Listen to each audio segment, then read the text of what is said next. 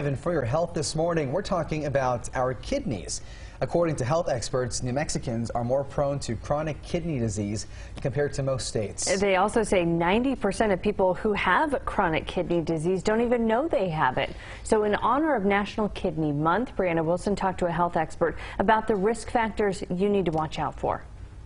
And we like to use this time to raise awareness to a condition that affects some 37 million Americans, so that's 15% of the adult population, chronic kidney disease. New Mexico is one of only 14 states to have above average rates of four main causes of chronic kidney disease.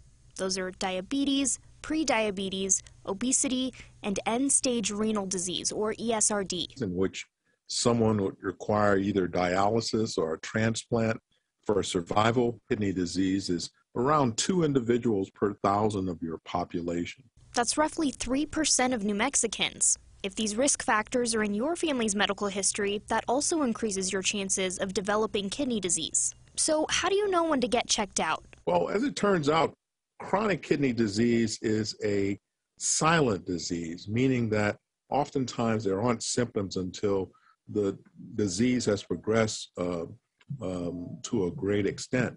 But that doesn't mean there aren't signs.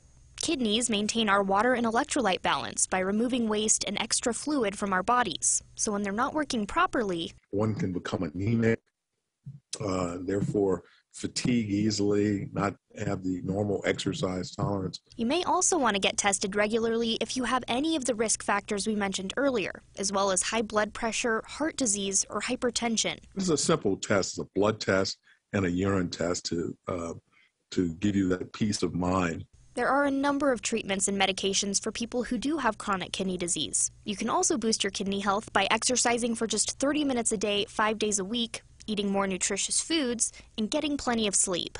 We now know that between 7 to 8 hours of sleep for adults are not only good for our physical and mental health, but also for our kidney health. Brianna Wilson, KOB4.